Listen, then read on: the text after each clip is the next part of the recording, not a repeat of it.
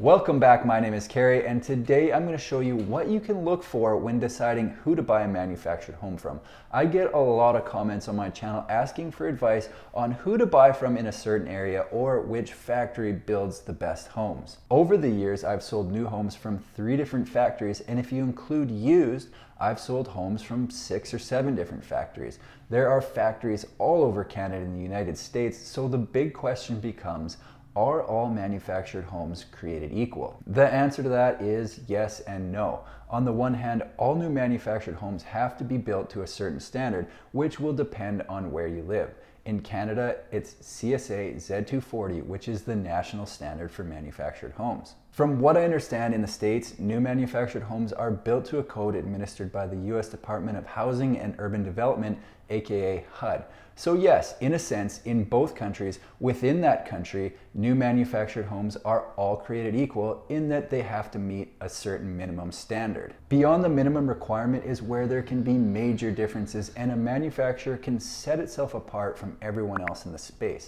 In this video, I'm going to give you a few ways you can easily compare between manufacturers and dealers so you can make an educated decision on what brand from what dealer is going to be the best fit for you. The easiest way to compare apples to apples is to get the standard feature sheet from every dealer you visit. All that is a piece of paper that shows what comes standard in the home if you were to order it without adding any extra upgrades. Looking at the standard feature sheet will help you eliminate all the noise. When you visit a dealer's lot and tour their show homes, very few, if any, will bring in homes that are 100% standard because they want the wow factor. So let's say you're looking for a 2-bedroom, 2-bathroom home. The first company you stop at has one on the lot. It's built by manufacturer A. You really like the layout from manufacturer A, but the finishes are just a little bit too plain. It has carpet, it doesn't have a full tile backsplash, and it comes with white appliances. So you decide to keep looking. You stop at another company just up the road because they have the exact same layout, but it's built by manufacturer B. You walk in and right away you absolutely love this home. It has hardwood floors, quartz countertops, and even has a gas fireplace in the living room. It's easy to see this is the higher quality home, right? Wrong. What you're looking at is what I like to call lipstick and rouge. To be clear, there's absolutely nothing wrong with adding really nice upgrades to a home. In fact, I would encourage it. Just don't base your judgment on the overall quality of the home on those items. If you really want to learn more about the quality of the home, you're going to find that information on the standard feature sheet. Manufacturer A didn't put as many upgrades into that particular home, so it seemed like it might be lower quality.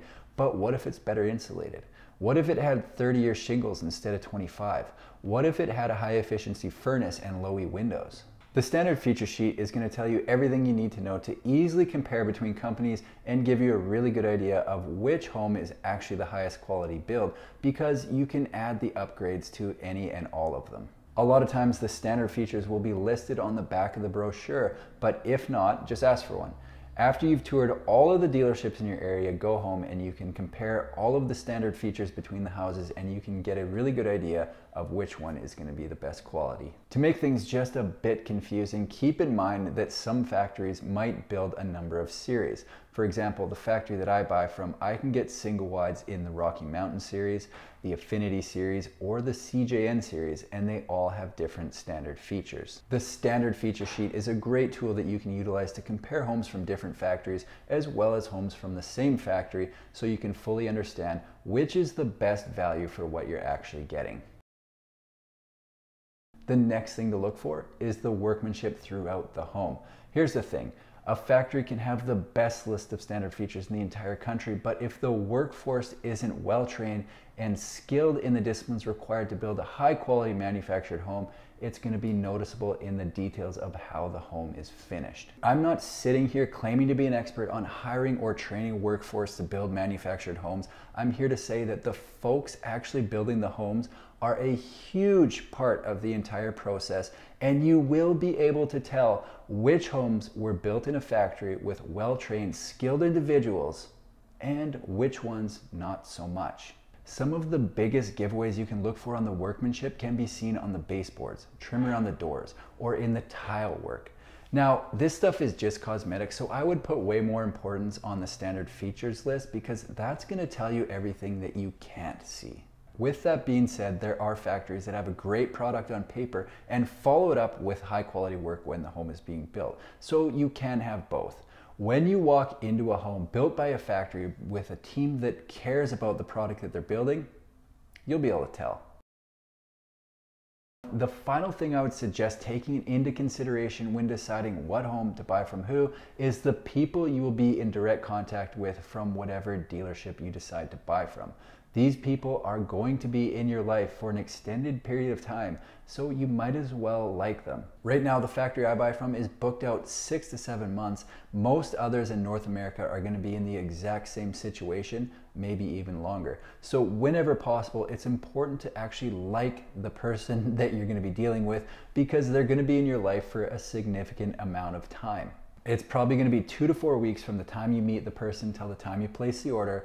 Then you've got 6 or 7 months from the order is placed till the time it arrives. 2 to 4 weeks for the home to be set up, depending on how big it is. And then you've got 1 to 2 months where you might be in contact with any questions that come up while you're actually living in the home. That's 8 months on the low side, 9 on the high side, and could be even longer in some areas. That's a long time to have someone in your life, almost a year.